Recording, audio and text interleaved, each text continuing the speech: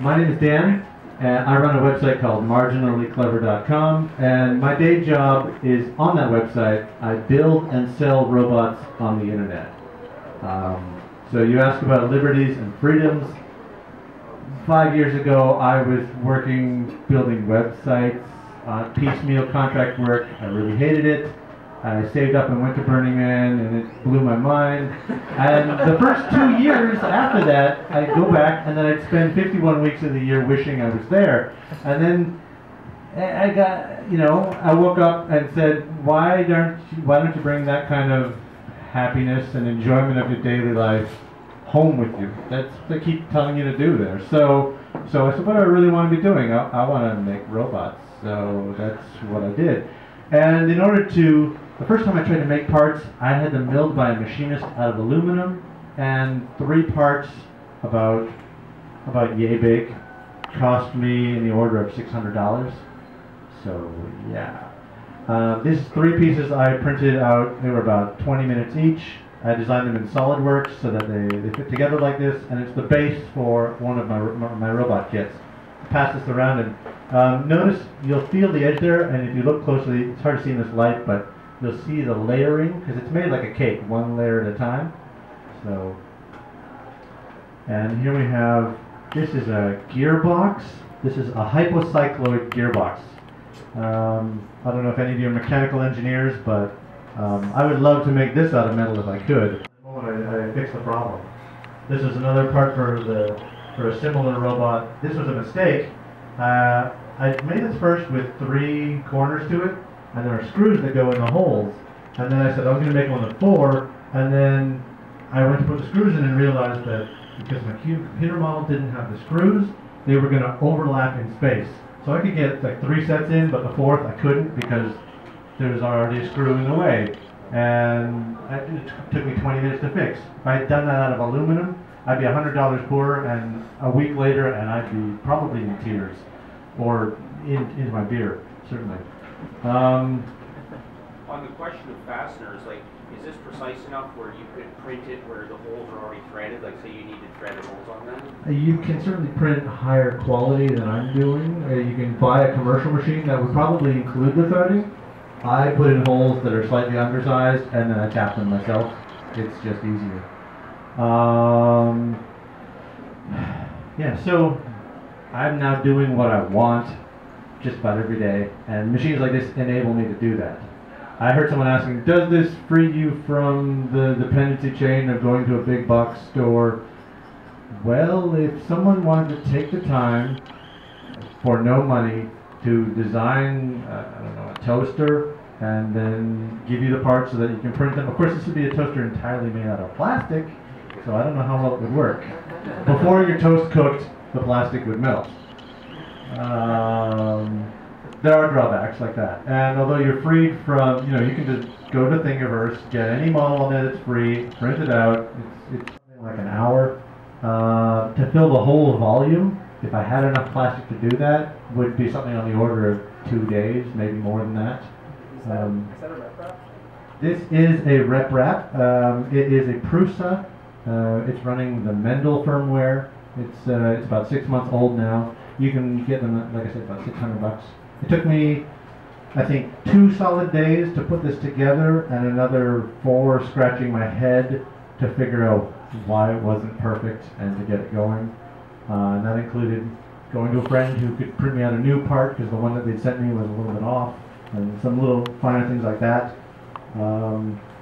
It's like people who have fancy cars. You ever go to a car meet and you see there's be 10 guys there and they're like, don't wear your shoes and get in. Some people really love their machines and make them run beautifully. They just sing. I depend on mine, so it runs pretty good. But I'm really at a case of I get it as good as I need, and then I'm on to something else. Yeah.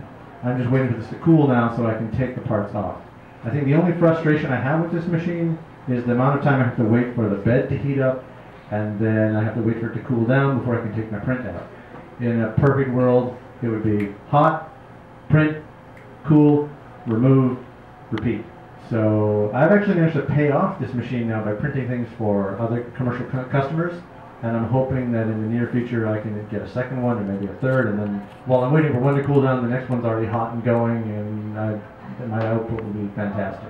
It's beautiful because I'm that sort of, I wouldn't say type A, but I feel guilty when I'm not working, which is, you know, how do you enjoy yourself, right? But now I turn this on in the morning, I take the orders from last night, I put them in my backpack, and I walk my dogs to the post office, and I know that no matter how long I stand out there and watch these two mutts tear at each other, I'm working technically because this is printing the next parts for the next kit at home, which makes me feel all warm and fuzzy inside. So I'm going to try and peel these off now, and hopefully they work.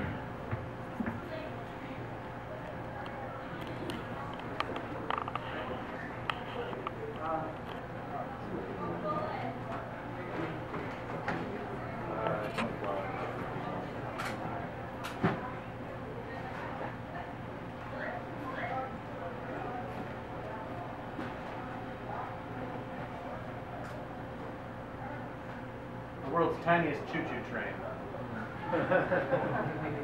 Train? Yeah. Excess plastic.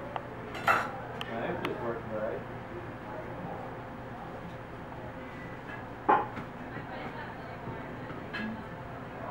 Did you design this or find the design?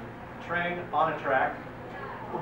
So there, that was what, 15 minutes, 10 minutes? And of course I can print more trains and add them to the track. They may even have cars on Thingiverse. I downloaded this while they were talking about Bitcoins. Jewelry designers love this stuff because they can make new mounts for their stones, test them out, and even then send them off. There's a site called, it's not Polulu, it's not Pinoco, it's Shapeways. And Shapeways will take any design you send them and print it for you in a variety of metal, ceramic, plastic. They may even do glass now, I don't know. And then if you designed it, you can also resell it through Shapeways and get a percentage from it. So as a designer, if you just want to make 3D models all day and then advertise them and have people, have someone else do the labor work, you don't even have to keep inventory anymore, which is pretty wild.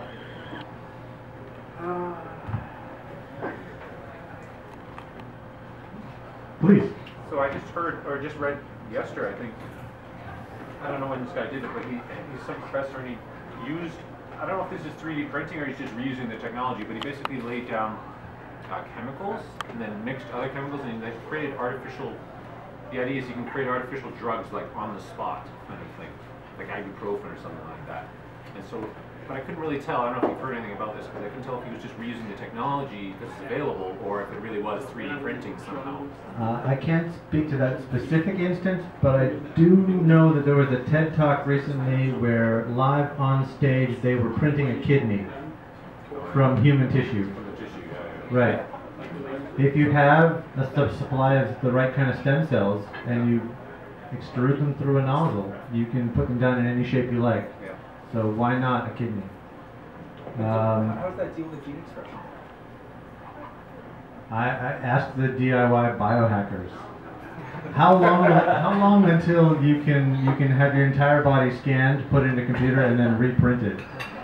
And if it has the same neural structure as you do, then would it have your memories?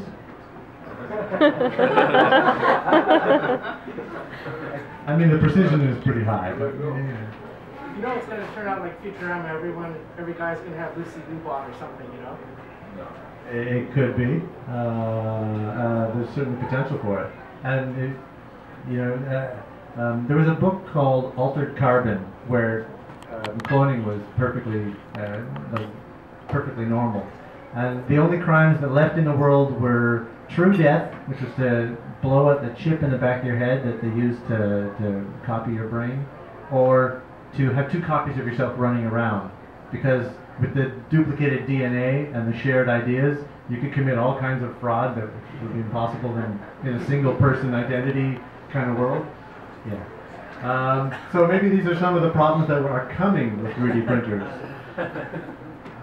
Way to be on the bleeding edge. So I'm curious about your business. What sort of customers do you normally have? What do they order from you? Okay. I make educational robots. I really believe, like I said, this took me about a week to get going, and I already know a lot about computers. I know computer programming, I design models, I'm comfortable with electronics, that kind of thing. But the young people who are coming up, you know, they say the robots are going to take all our jobs, right? So in 30 years, it's the people who know how to maintain and build these things who have the most job security. So I'm trying to educate them now in some of this stuff. My big seller is a robot that hangs on a wall and draws murals. It just has 2 motors at the top and does a trigonometry to move a pen around. Actually, version 2 is coming out March 8th, and the big change it has is that it can lift the pen. All the old models did every drawing as an enormous single zigzag line with more zigzags in the dark areas and less in the light. And the new one, you can produce whole documents. I'm thinking the first test image it comes with will be the 3 laws of robotics. Just so people don't worry too much. The first robot I built was a crab that walked. It's still the only one that's open source. You can read the code and learn how to build your own, and the plans are open source as well.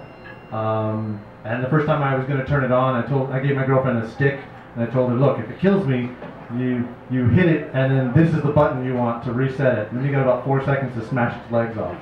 I just like to freak people out sometimes, so yeah. So I make educational robots. I make Delta robots. I've made CNC type machines like this, and my big dream is to build a robotic arm. There's a lot of people who've built simple robotic arms that have 1, 2, 3, 4, 5.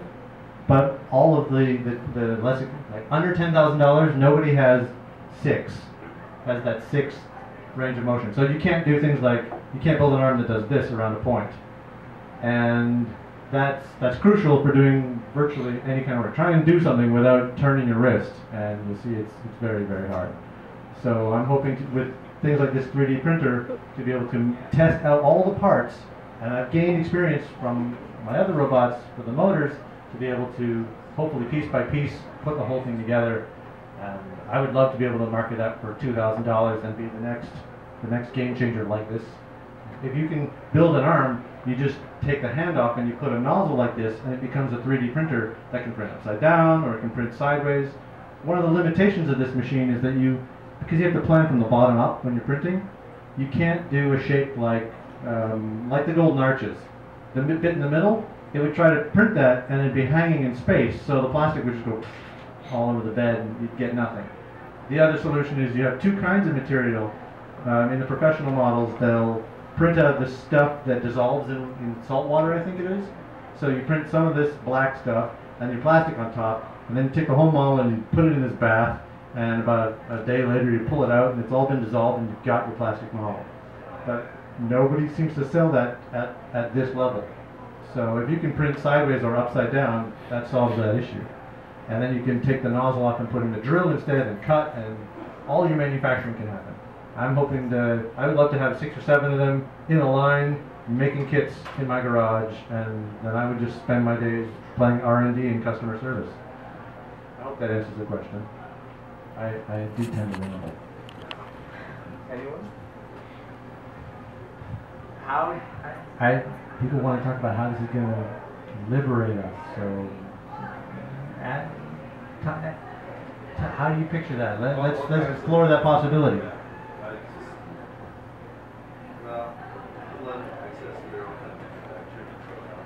Supply of it, and they make sure it breaks.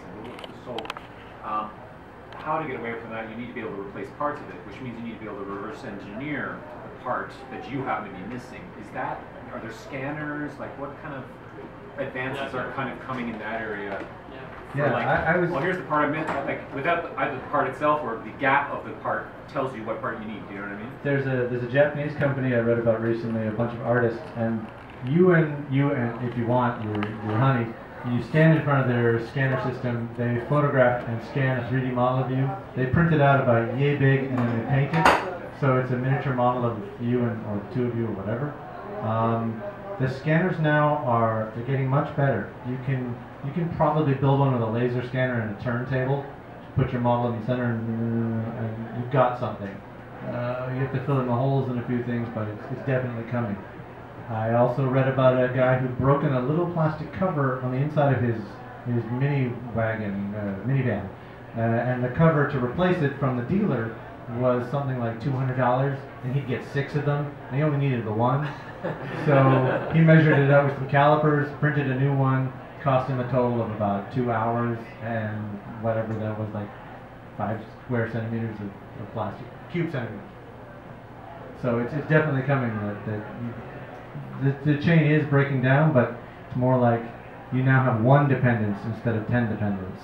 And it's that plastic, and it's the motors, and it's the electronics. So that's a good business to get into, the plastic business. Yeah, I have a good business idea for you. 3D puzzles with this machine. I've actually done that. I've got designs at home for it. It's a variation on that. It's a jigsaw puzzle for the blind, because it's a relief design on the top.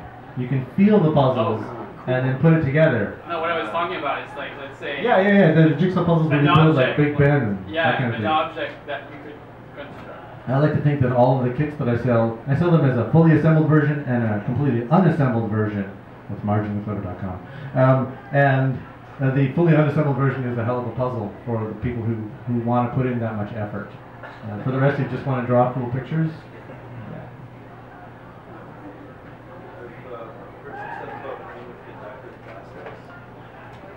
I've seen recently there's a new patent that was just filed for some guys who worked out a way with inkjets to print conductive circuits. So the first example they showed was that they built an RC plane, and instead of having to run cabling through the wings for the lights and the motors, they just printed it right into the body of the wing, reducing the weight and the total number of breakage points, and resulting in a more efficient plane design. There's no reason that you couldn't, I don't know how long in the future, but you could print an entire wing out of solar collecting material, and it would run on electricity and stay up forever. So, or at least until structural failure, whatever. Or even electronics. If you ever instead of just having like a black piece, if you print it 3D, and have the 3D chip. Chips. Yeah. I don't know how you cool those chips, but it's definitely possible. It is all kinds of Yeah. Very precise stuff over there, using it small. Yeah. This thing has an accuracy of, well, it's high. I haven't measured it exactly. The layers are 0.2 millimeters thick, and I know some people who've gotten them down to less than 0.1. So we're into microns at that point. 50 microns high. You can see, but you can't feel the layering. And incidentally, that's another problem with some of these. The layers tend to delaminate in some circumstances, so you have to plan ahead for that. Is there any heat treating that you can do? Some people will use acetone to melt the sides of it, which smooths them out and melds them together a little bit, but the inside of the cake is still very similar. And one of the other nice things is these may look solid, but you can tell the printer only fill in the interior bits 10%, and it will run a kind of a zigzag pattern through there to build enough of a lattice that it's got something to hold up the top. But if you cut it in half, you'd see it's mostly air in there, which is a great way to save on plastic. I bought a 3 kilo spool for $80 6 months ago. I'm still working on my first one, and I'm printing just about every day. Often, I think the most I printed in a day was maybe 10 pieces. You saw I have a habit of labeling them all so that afterwards I can go back and why did this one work and why did this one didn't, and what about the one last week? Which one was that again? Oh, right. So I'm very OCD compared to some of my friends. Yeah. So. Do all these printers work in layers, or are there designs that are, that work differently? Like, I mean, what you said about the cake kind of design, which has some drawbacks. Are there printers now that do it differently? I know that in the milling world, this is additive. They add layers. In the reductive methods, they get you a big block and they cut away from it. Which, if you've got, like I said, a robotic arm or some other kind of multi-axis milling machine, you can come in and do some pretty wild designs, and that will not have the layering problem. There's also a machine now where It's got a bed of like this orangish liquid and a projector underneath. And the top comes down, just touches the liquid, and then very slowly pulls out as the light cooks the liquid onto the surface. And it's amazing. You see this shape rise out of nothing. There was a pool of just liquid and a solid shape comes out of that. And I keep thinking of King Arthur and the Lady of the Lake. You know, this sword just comes out of nowhere. Yeah.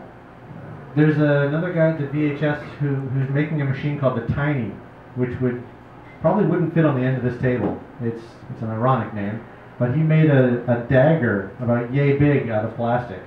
And if you could do the same out of metal, yeah, it would last longer than the gun parts and be just as dangerous. So. Ultimately, some of these parts, though, like if it was low bearing, I mean, you could leave the hole a little bit bigger and like put a metal bushing in there or something like that. To Absolutely. There's certainly parts on here that are metal just because they take that much more stress. But every one of them could have been modeled in 3D and printed on one of these machines. I've seen all kinds of jewelry. I've seen mechanical parts, obviously. Are there toys that people do? Oh yeah. This little train here. This is the tiniest model. The same page on Thingiverse had a whole train set. The parts were about the size of my thumb. So with a track that you could print out. You remember the little wooden track that kids have that comes in sections and they kind of jigsaw together? There's on Thingiverse you can find those same parts and people have designed their own to expand on the kit. So if there's a piece of that train track you really wanted or that your nephew doesn't have or your niece, whatever, you can go ahead and print it out. I was just thinking when I was a kid, like if I would have had something like this, and like make my own G.I. Joes and beat that. I've seen. Down and start over.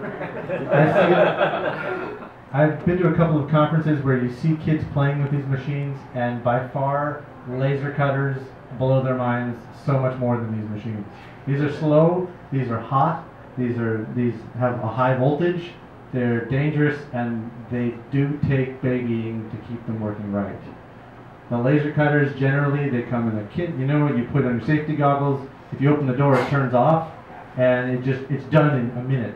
I was late getting here because I was printing out 10 sets of boxes for my upcoming thing, and it was ding, done. Next piece. Just don't stare at it too long, and burn your retinas out. And it's far more. It grabs them a lot. So if you can plan your designs, it's a puzzle to how do you plan it so you can make it entirely flat and then put it together. Do you foresee an explosion in intellectual property law, or do you think they'll just not be able to keep up with the technology?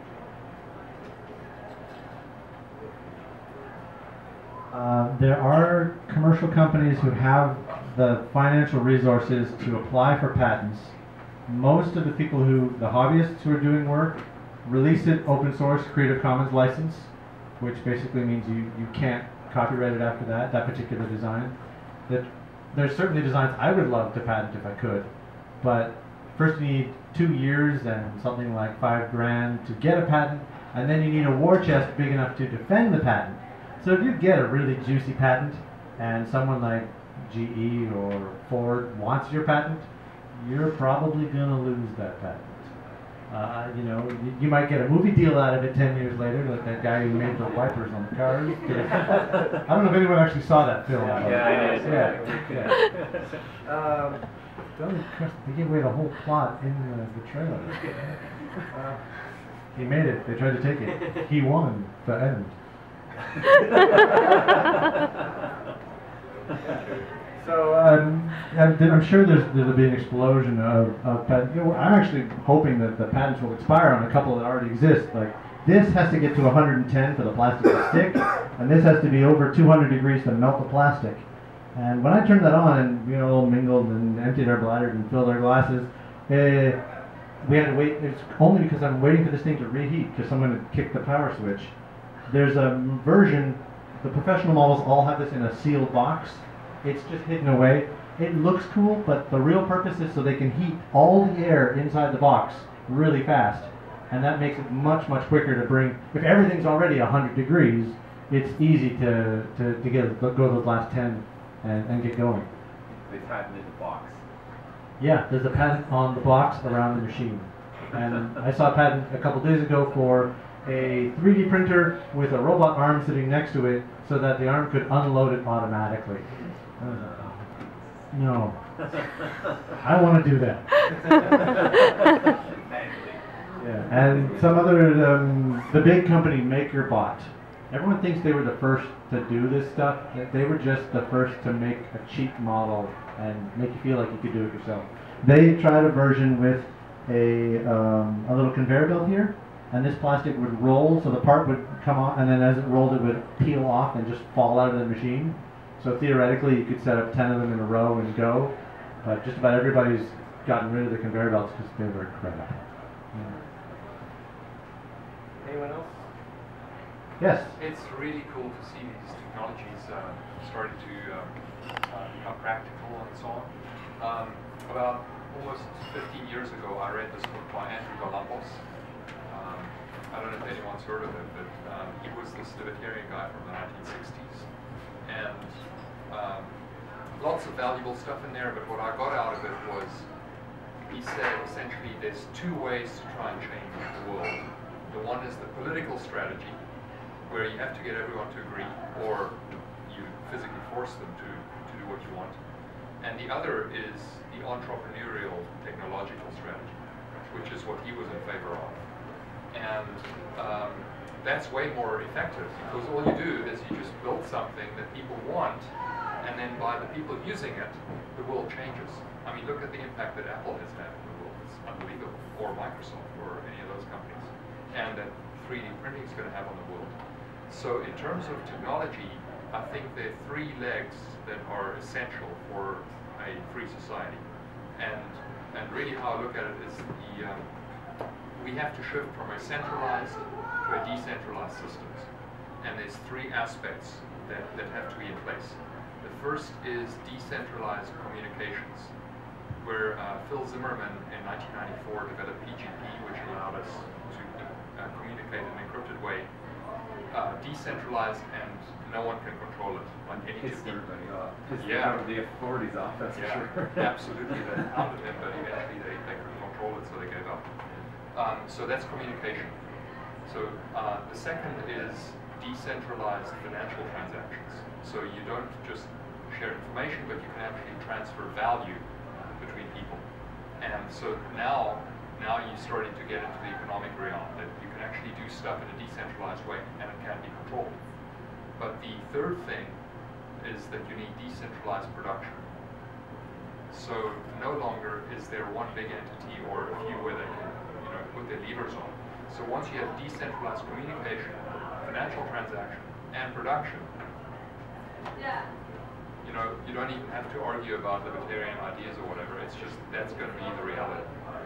So we're building the world we want as opposed to arguing for it. Yeah. Cool. We've got two of them here tonight. You're very correct in all of that. The number of possibilities that it has opened up for me have been enormous, and I find that the first thing that people think of when they think of getting a 3D printer, the biggest question I usually get from a young entrepreneur is, can I make money with this? And how creative can you get with it? You'll do better if you can find your own designs and print them and sell them. I've done okay by printing things for other people, but that market will soon expire as more and more people get the machines. So, yeah, there's a big future in this, and it's a matter of who's out in front. Where can you find some designers? Because I know I've tried, and it takes like a long time to get good at designing certain products. The beautiful thing is that it's cheap to make mistakes. So you print something out, doesn't work, print it again, doesn't work, print it out. My business so far has succeeded as a series of failures, and that they are all new and interesting failures. So just don't repeat the same mistake twice, and the sky's the limit. Where to find a good designer? I mean, the Emily Carr's around the corner. I'm sure you can find people who are And if that doesn't work, find some people who are good with Maya, who make models for video games. I'm sure if you could print a Portal droid, anyone know the game Portal? There's some cute robots in it. One of the most popular things that people print out for the first time is a cube that had a heart on it that was used in the game, and for some reason it's very popular. So if you want to know more about these machines, I'm happy to talk with anyone later. If you want to see one running on a future date, by all means. At the Vancouver Hackspace we have 2 of them and a giant laser cutter. I have this machine. I have one sitting in my garage that doesn't work, that I've never really used, and a giant wood router. So if you want to see the kind that cut away to make things, that's an option. Yes? You've mentioned the Vancouver Hackspace a couple times. Can you explain what is that? Sorry. Yes, the Vancouver Hackspace is down at 45 West Hastings, right next to the Save On Meats. You know where the Capoeira place is? It's actually upstairs from the Capoeira, and it's a communal sort of duocracy of making. So you get a membership there, you get a key, you can go in whenever you want and make things. They have, if you don't have room for a full workshop in your house, go there because they've already got every tool you ever want, short of maybe a 2-ton folding press. But and they're getting new digs soon, so they can get even more stuff. They got a arcade machine that's also their sound system and that surfs the web, and they took out all the payment mechanism underneath and put in a drying rack for silk screens so they can print their own t-shirts. Their encryption is pretty wild over there because they've got Bitcoin people, and they regularly run a security night where they get together and they talk about encryption and PGP and fighting the man. And I actually is probably in those words. They've got, like I said, the laser cutter is a hot new attraction, and 2 3D printers that are rarely being used. So if you wanted to come in, play with SolidWorks that they've got there. SolidWorks is a software for designing parts. If you wanted to play with SolidWorks, run the 3D printer and get a feel for it. Tuesday nights is their open night. Just come on in at about 7:30. The doors will be open, and they'll lower a key from the 3rd floor because they're too lazy to walk down. Push the doorbell and look up, and yeah. And if you're interested in making things and duocracy and no one really telling you what to do, that's a good place to go. Right. So once again, I'm Dan, and I run marginallyclever.com. Tell your friends, hit me up on your phones and DOS my site, and thank you very much for your time. Thank you.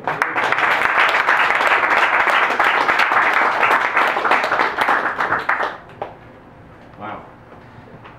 Well, in the spirit of open source economies and telling IP to go to hell and all that good stuff, we are taking donations to cover the cost of this, so if you felt it was worthwhile, drop some coins in the old jar here. But other than that, we're happy to have him out, and we appreciate it.